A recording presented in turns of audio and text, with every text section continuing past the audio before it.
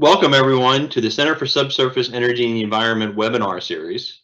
My name is Matt Bauhoff. I'm the director of the center and a professor in the Hildebrand Department of Petroleum and Geosystems Engineering at UT Austin.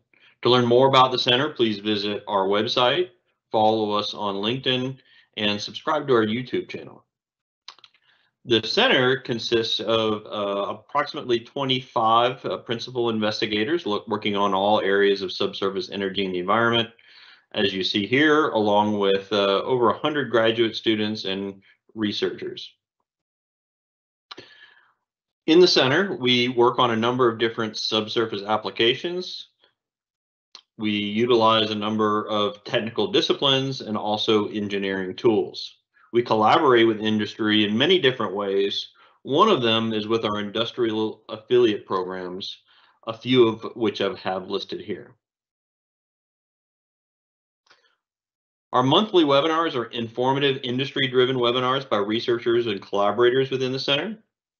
They're hosted the second Tuesday of each month at noon via Teams, but all webinars are uploaded to the YouTube channel. So while we encourage you to attend live and ask questions, if you're unable to do that, you can watch our YouTube channel or share the YouTube link with your colleagues. Our upcoming webinars are next month. We'll Opali, and I'm sure he'll be talking about surfactants. And in March, Leo Ruiz. We ask that you post your questions in the Q&A section. You can do that at any time during the talk, and at the end, Dr. He will answer some of those questions. We have a very special speaker today. That's Dr. Chun He, which will be talking about green use of nanoparticles and nanobubbles in the oil industry. And a little bit more about Chun. He received his bachelor's degree from Seoul National University in Korea and his PhD at the University of Minnesota, both in chemical engineering. Prior to coming to UT Austin, he worked as an engineering advisor at ExxonMobil. He is one of the leading experts on surfactant and polymer-based improved oil recovery processes, and developed the Chun-He equation, which predicts ultra-low interfacial tension from microemulsion solubilization. Here at UT Austin, he's carried out research on use of nanoparticles for upstream oil applications, co-authoring over 60 publications in the subject of his book, which is Practical Nanotechnology for Petroleum Engineers. He's a recipient of the Society of Petroleum Engineers IOR Pioneer Award and the very prestigious U.S. National Academy of Engineering. So with that, I'll pass it on to Chun. Okay, thanks, Matt, for giving me this opportunity to make a presentation, webinar presentation. As we all are very much aware right now, there is a tremendous societal desire to make a quick transition to renewable energy, but the cold truth is that it is very difficult to wean from the petroleum energy because petroleum is so intimately intertwined with our everyday life. So this means that we as petroleum engineers should make every effort to minimize the petroleum's footprint on the environment while providing the energy the society needs. So one technology area that I personally feel the upstream oil industry can pay more attention to reduce the petroleum's footprint is the use of nano-dispersions, okay, as shown in the next. By nano-dispersion, what I mean is that the nanoparticles or nano-emulsions or nanobubbles whose size is smaller than 100 nanometers. Then why these nano-dispersions is important for upstream oil industry? This is because the nano-dispersion can flow freely in porous media, as shown on the right-hand side. For example, 5 nanometer silica nanoparticles at the concentration of almost 28%, it can go just freely through the very tight 10 millidarcy limestone, recovering almost 96% of the injected particles, which is a really remarkable fact for reservoir engineers. And then the nano-dispersions can have very large surface area per mass, because as the size becomes smaller, as schematically shown there, surface area increase drastically. So the surface can serve as effective substrates for reactive, catalytic, sensing, and other functions deep in the reservoir. For example, you can attach chemicals to the nanoparticles, or you can make a nanoparticle can selectively absorb or just absorb certain chemicals deep in the reservoir and then come back and retrieve the data. So that's why it's a very interesting area. And I'll talk about nanotechnology is the utilization of individual or self-assembly functional nanoparticles. So I'll talk about basically the nanotechnology in general, very briefly. And microemulsion, actually, this is actually truly the nanoemulsion. I'm not going to go into detail about this. There's a confusion. Has been extensively used for chemical EOR and other upstream applications. And UT Austin, as you know, is really the world's leading authority in this area. So I'm not going to talk about this area at this brief seminar. And then nanobubble is an exciting new technology for CCUS, and at the latter part of this seminar, I'll talk about it briefly. Okay. While the nanoparticles and nanobubbles have been extensively studied and utilized in other industries, for example, medical industry, the use of nanoparticles and nanobubbles has not been that extensive, only fairly sparsely utilized. And the reason is shown here. This shows the just a comparison between medical application and our reservoir application. First, the time scale is different. For medical application, things happen in minutes and hours, but for our application, it takes days or even years. And then in terms of length scale, human body application requires only transport of centimeter or meter at the maximum of a meter, but the reservoir application requires its transport in many, many meters and even kilometers. And then temperature, human body is constant temperature, but reservoir temperature can vary drastically from freezing temperature to up to 220 degrees Fahrenheit, as you know. And then salinity of the fluid, human body is constant salinity, but in reservoir application, it could range from fresh water to up to 20 to 8%. So we have, when we are thinking about using nano-dispersions for oilfield application, first, long-term dispersion stability in reservoir fluid should be met, and then it should be able to transport long distance in the reservoir, and then it should be able to attach preferentially at target sites. So unlike medical application, as shown at the bottom, functionalized coating of nanoparticle surface is really key, and this fact is not appreciated by many people who try to utilize nanotechnology for oilfield applications. Okay. So with the green use of nanoparticles and nanobubbles in the industry, I'll just, because of the short time frame we have, I'll just describe very briefly some of the research we carried out at the department. I'll talk about the nanoparticle usage. The two topics I will briefly discuss. That is, ultra-dry CO2 water forms as waterless fracturing liquid fluid, and there silica nanoparticles can be stabilized forms or emulsions even for harsh reservoir conditions. That's the reason it is studied. And then super paramagnetic nanoparticles to remove micron-sized oil droplets or other contaminants from produced water, which can be selectively attached to the magnetite nanoparticle surface and then collected and removed.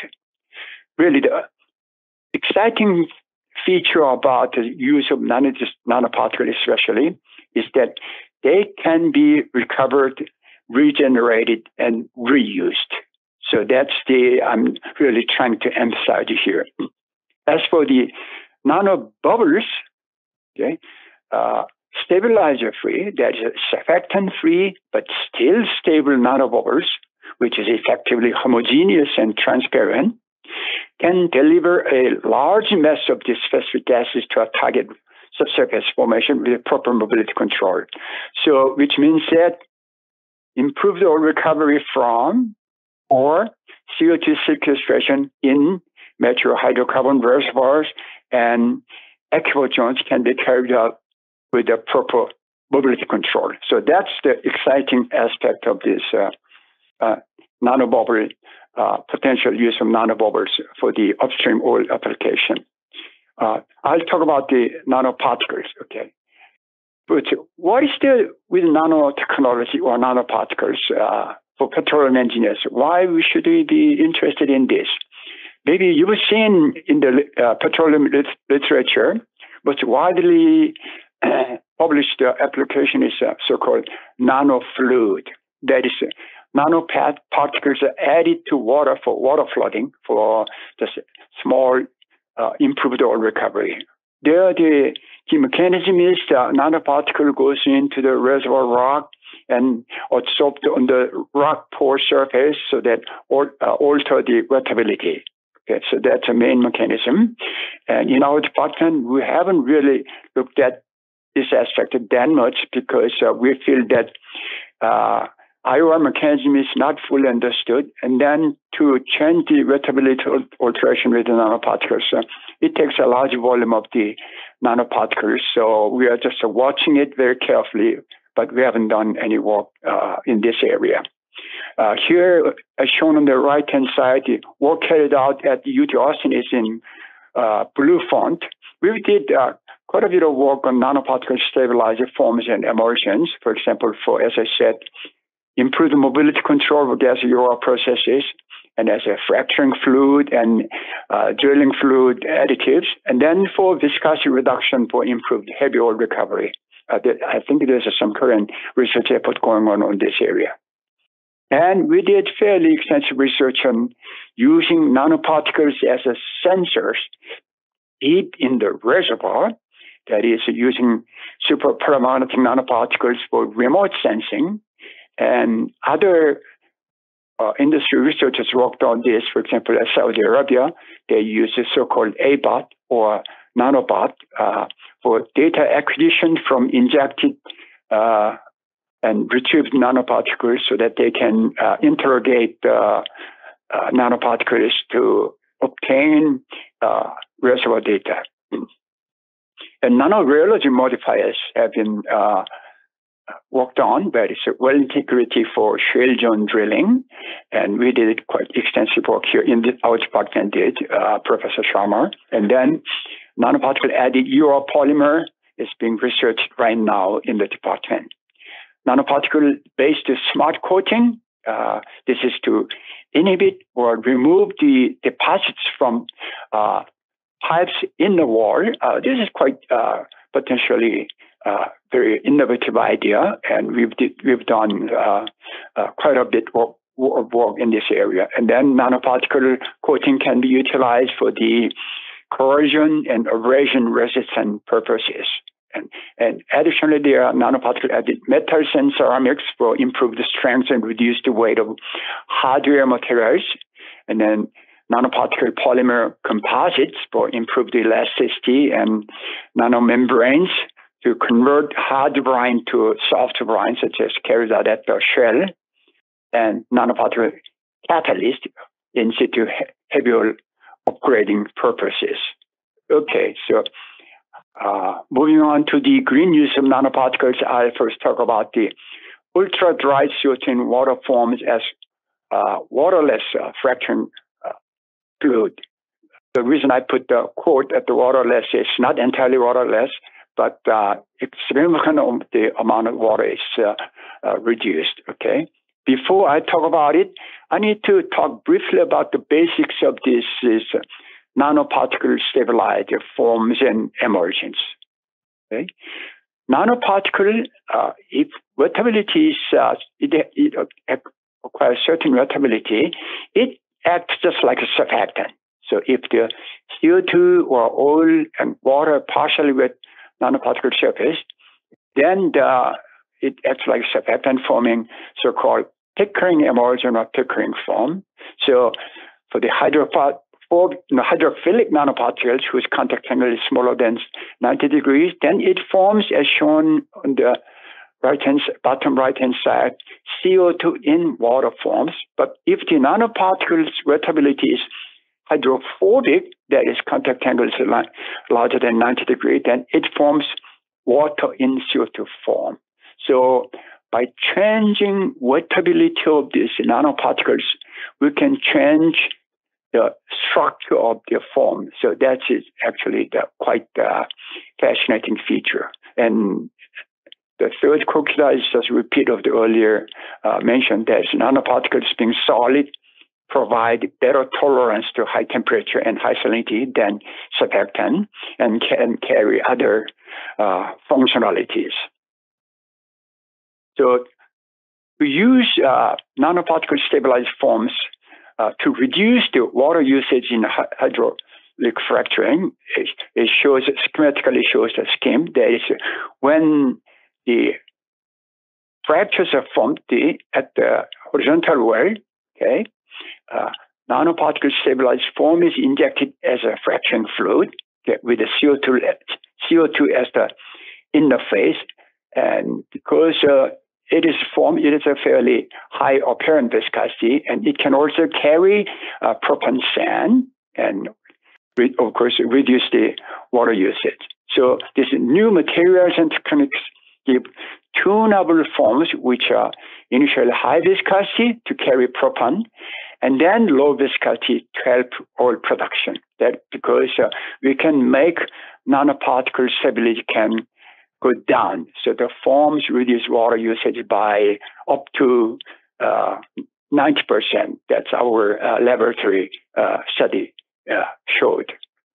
Okay, so this again shows a similar picture of how the ultra dry nanoparticle stabilized forms serve as a fracturing fluid. Okay, as I mentioned earlier, this dry form can carry propan particles, and then usually to achieve the very dry form state, that is over 90%, 90 volume percent CO2 gas in the form, okay, we need some surfactant and sometimes some small amount of the polymer. And these combination squeezes into the lamella between large foam bubbles, so they jams prevent the coalescence of the foam bubbles. At the bottom shows this red opaque but highly dense foam texture, and this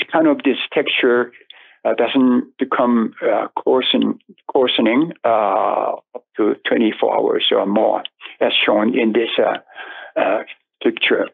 At the top, it shows the microscopic picture of this 1% nanoparticle stabilized form with some addition of the polymer and the betaine surfactant. And up to 24 hours, form texture doesn't vary that much, so you can maintain good viscosity, the apparent viscosity in the fracturing fluid during the fracturing process. At the bottom shows the apparent viscosity. As you can see, even if the internal CO2 phase volume fraction is 90%, which is a lot of CO2, apparent viscosity, form viscosity can go up to 200 centipours, which we believe is a quite remarkable behavior. To see if such nanoparticle stabilized form can be applied actually in the fracturing purposes, we developed some simulation software and did screening simulation studies as shown in this picture as a sample.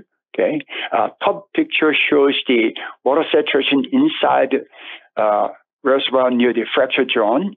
If you use this water for fracturing fluid, of course, water goes into the near fracture zone quite a lot. But if you use a foam, this invasion into the near fracture reservoir zone is small, and bottom picture shows the nanoparticle concentration inside that near fracture reservoir zone. So with this kind of software, we could do some reservoir application screening studies.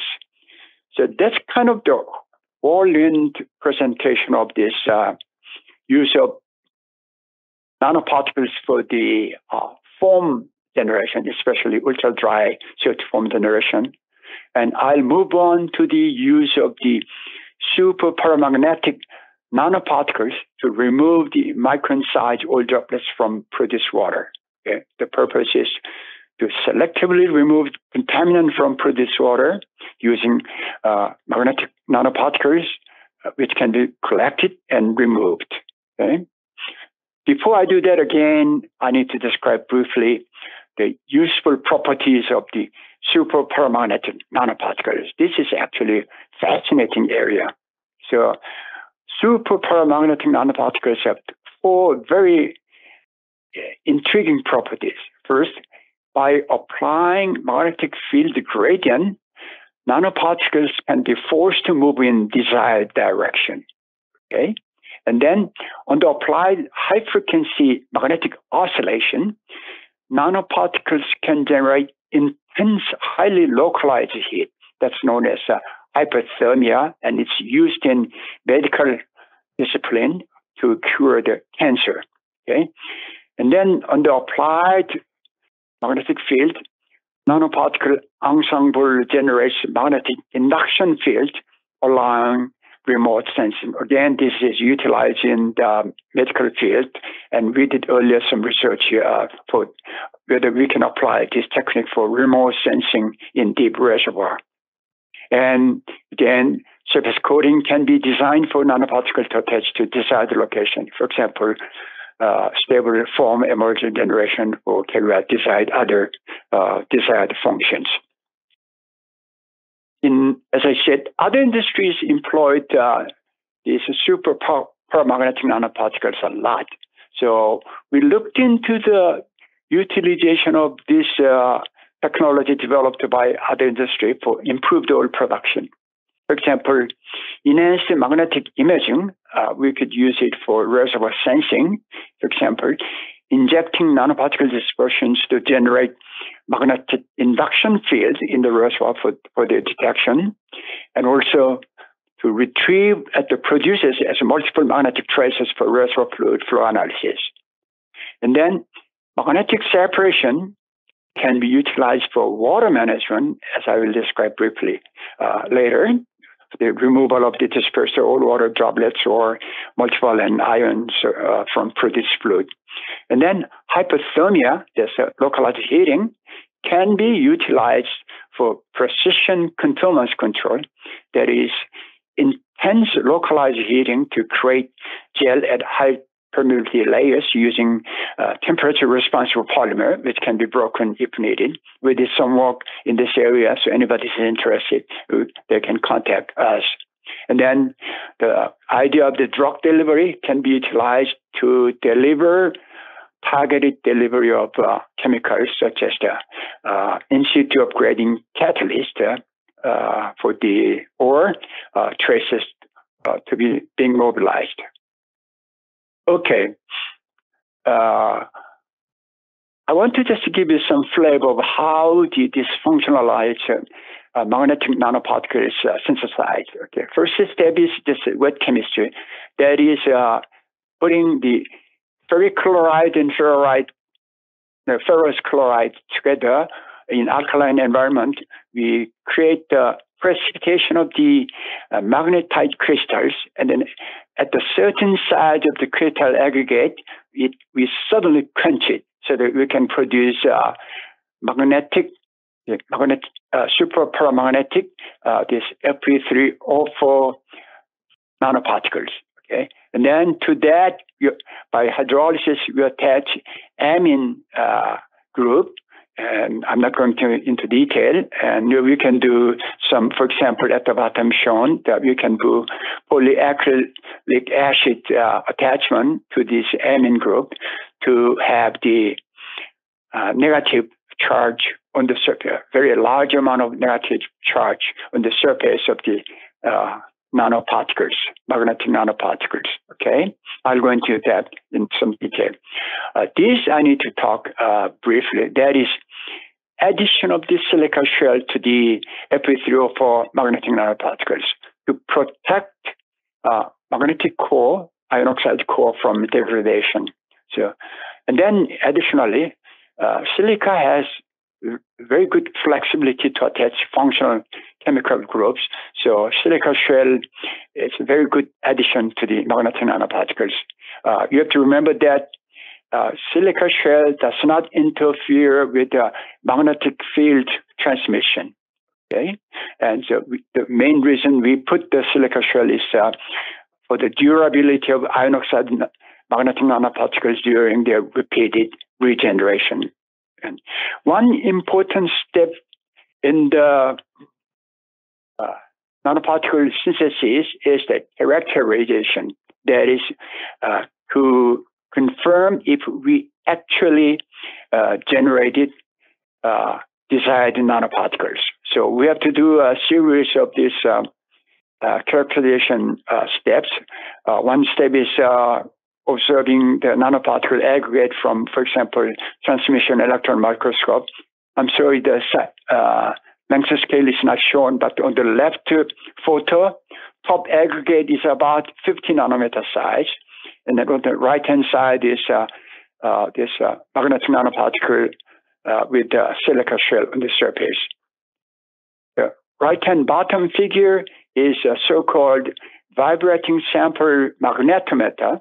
This is to ensure that our super paramagnetic nanoparticle has the super paramagnetism. That is, when the magnetic field is applied, it becomes a small magnet, but when the magnetic field is disappear, it just becomes an ordinary nanoparticle. Okay? And I'll show with just using schematic diagram the process for oil droplet separation and recycling of nanoparticles. Here, on the left-hand side, this micron-size oil droplets in produced water is mixed with magnetic nanoparticle dispersion. And we mix, for example, 1-to-1 volume fraction, and then just stir vigorously. And then we put the magnet on the side. That's the application of the magnetic field gradient. Then not only the magnetic nanoparticles, but also oil droplets attached the magnetic nanoparticles are collected to the side. So we can remove the clean water and collect this oil droplets with the nanoparticles, and we just wash it. And again, using magnetic field, we can collect only the magnetic nanoparticles and then dispose of this oil droplets, or you can utilize it in some other way. And then with the alkali treatment, we can regenerate magnetic nanoparticles and reuse it. Okay. So we carried out fairly extensive work for the removal efficiency of different oil types in different brine. This graph shows this oil content removal percentage. The oil content, initial oil content was 0.25 weight %, and 3 different oils were studied, showing the total acid number of the 0.15 and up to the 4.5, which is highly acidic oil. Okay, and the left bars are for API brine, and right is a synthetic seawater. And amount of the magnetic particle is shown in this amount of iron in the particles, 875 milligram per liter. Sorry about this difficult conversion, but it's a very low concentration. Okay, and you can see that oil content removal efficiency is almost a perfect 100% there. Okay, so we're actually quite pleased with the result. we also studied how the removal efficiency changes with the regenerated nanoparticles. Okay, as shown here, we did that study for two different acid number oil.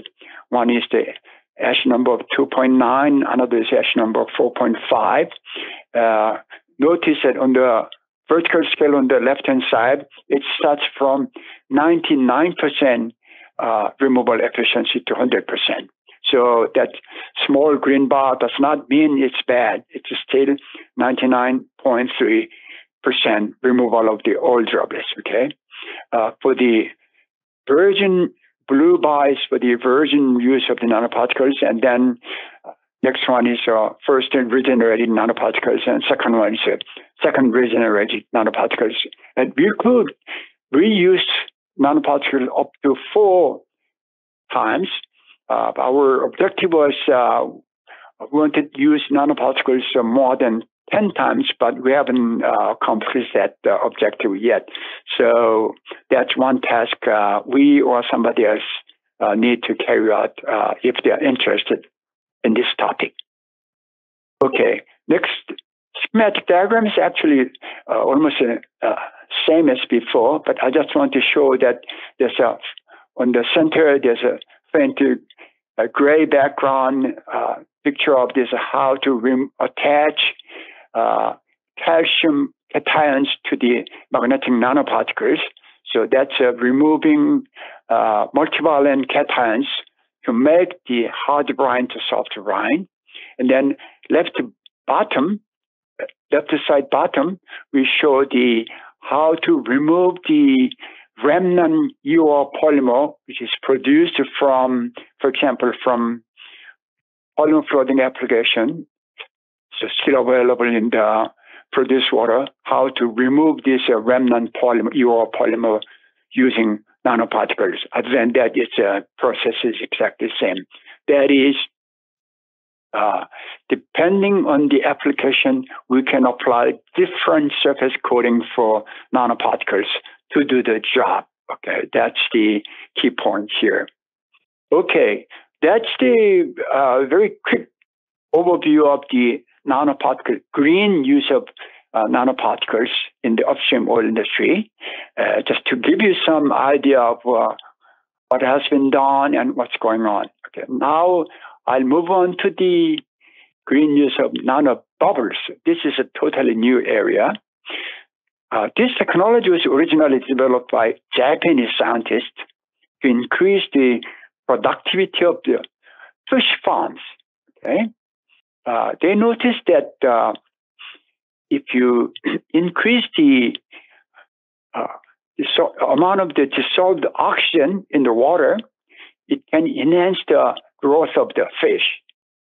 But they realized that you cannot put the oxygen bubbles into the water, simply into the water, because as you know, this trapping of gas bubbles in the living body is really fatal. So you cannot do that. But they realized that if you reduce the size of the gas bubbles to nano size, it can flow freely in the animal's blood veins or the plant capillaries. So that's how this was developed in Japan. And it's applied also biowaste treatment to enhance the methane production from aerobic and anaerobic digestion. Okay? And also it has been used for drug delivery. So inclusion of the hydrophobic drugs in nanobubbles. Okay, most of the drugs are actually has a surface wettability, hydrophobic wettability. So you cannot really disperse easily in just water or bloodstream. So you can include in very tiny nanobubble inside the nanobubbles so that it can be delivered properly in the human body, everywhere in human body. And it has been used for mineral processing, for enhanced attachment of the desired mineral particles for flotation purposes. Then, why is nanobubble potentially useful for the upstream oil industry? Because even without using stabilizer such as surfactant or nanoparticles, it can remain stable for days and sometimes for months, amazingly, depending on the condition.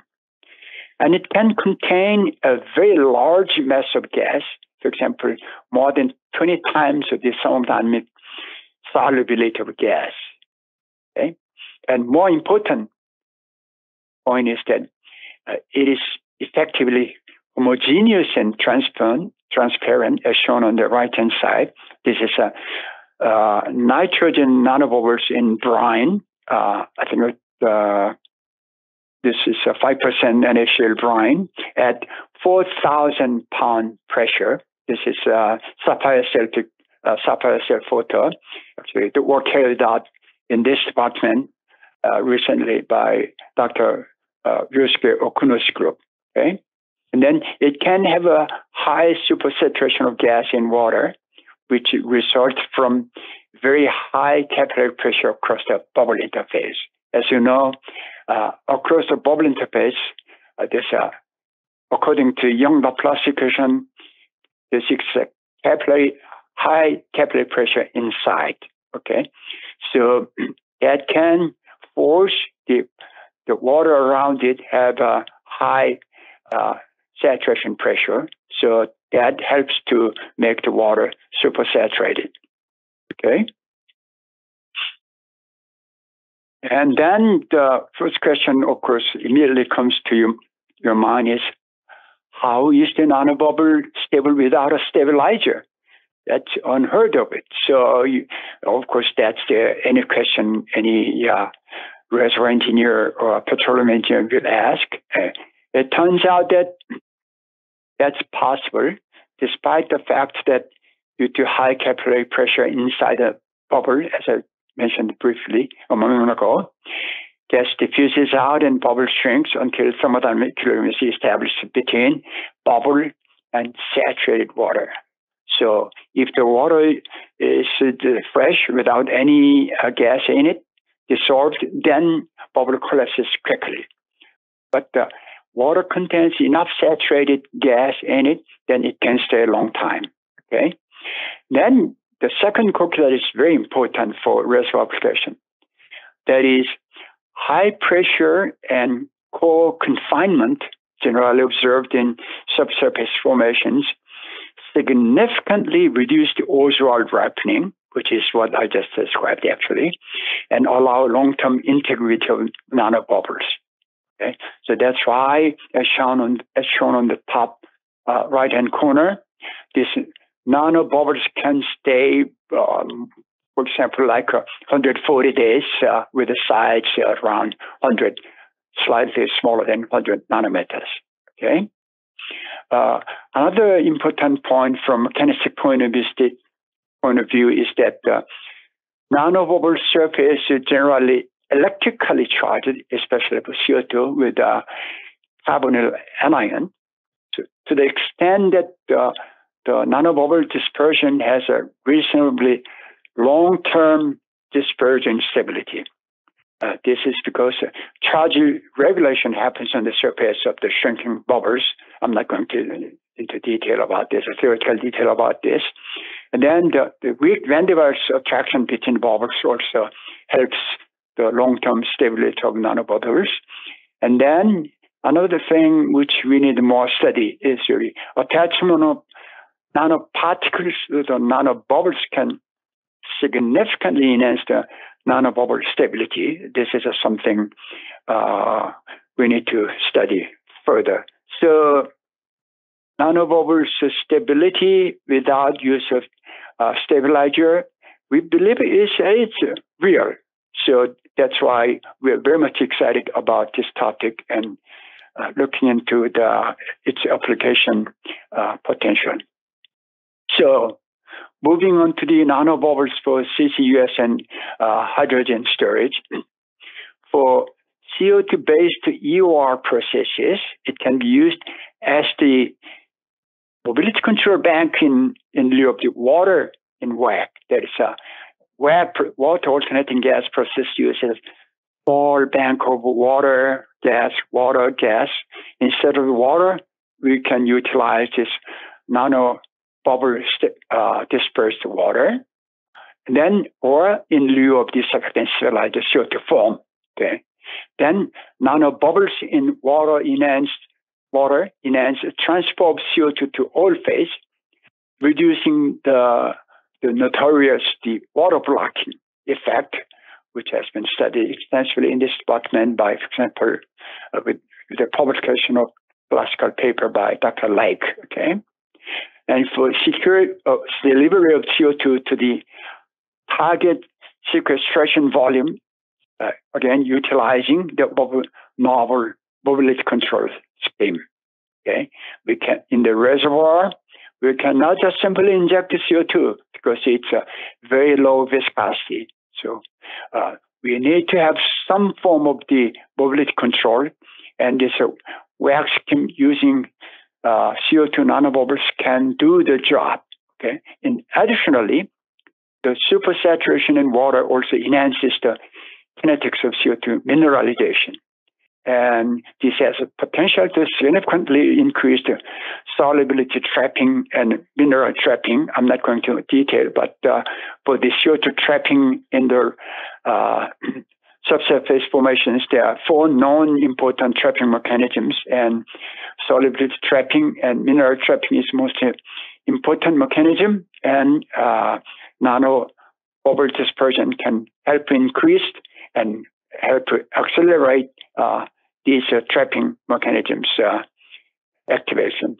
And then for secure delivery of hydrogen to target storage volume utilizing the novel mobility control scheme.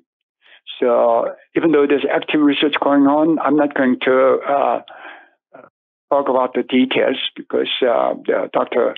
Okuno will publish it soon. Okay. So that's the brief description of use of nanodispersions, green use of nanodispersions for the upstream oil industry.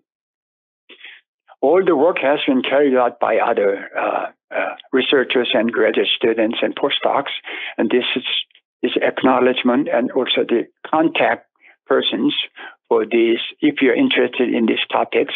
For the nanoparticles, silica nanoparticles for form, Professor David DiCarlo, Marja Prodanovic, Kishore Mohanty, and Keith Johnson of chemical engineering worked extensively in this area. And for silicon nanoparticles for emulsion, Hugh Dagers, and then paramagnetic nanoparticles, Hugh Dagel and Marja Prodanovic worked on this extensively. And then, even though I did not talk about the microemulsion applications, which is, you know very well, our department is very good at this. And we still have the chemical EOR consortium, which was studied by Professor Professor Gary Pope, and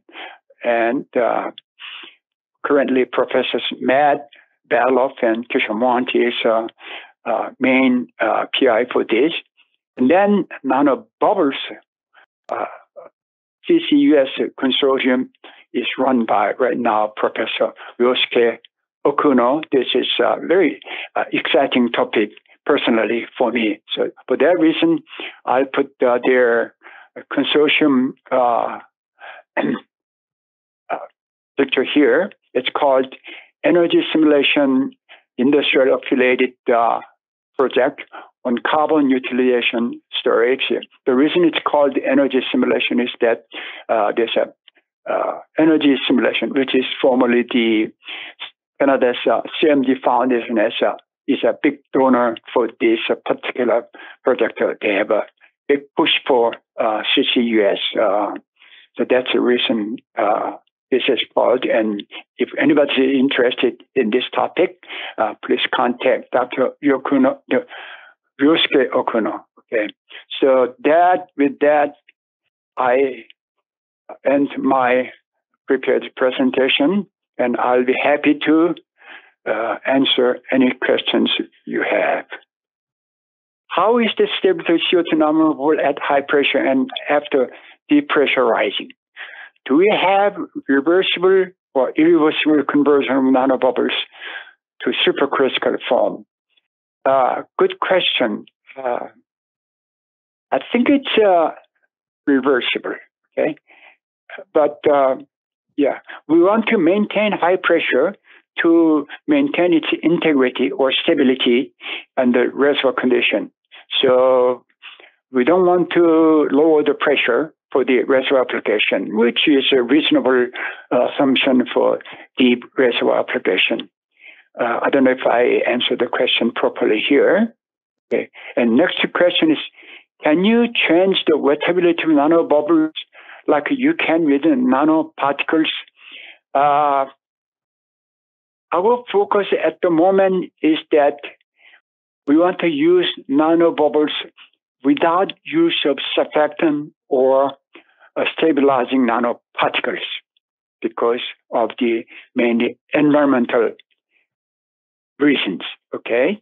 So the thing which is exciting about the nanobubble is it can stay stable for quite a long time without use of surfactant.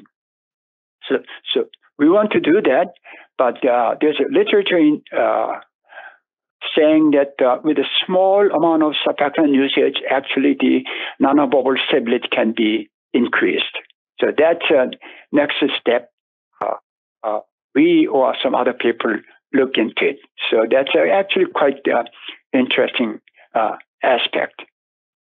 Okay, next question is from Steve Bryant. Hello, Steve. I'm glad you participated in this. Steve Bryant was the main driver for this nanotechnology application development in this department, even though he's now with the University of Calgary. What volume fraction of nanobubbles can be achieved? At the moment, probably about 20%. Yeah. One of the big tasks is how to increase amount of this nanobubble density in the water. So that's an important question we need to satisfy. Next question is, why use CO2 nano-dispersion for nanosecretion instead of the plain gas? I thought I explained it, tried to explain it, but I didn't succeed. That is, if you inject, you want to confine your injected CO2 in a certain storage volume, such as at the bottom of the anticline, okay? So if you inject CO2 in the subsurface formation, because of its low viscosity, it just zip through formation, high permeability formation, and if there's any natural fractures, they'll just go through the formation very fast. It's a well-known fact for reservoir engineers. So that's not good. Okay, so it can show up any place on the surface later on.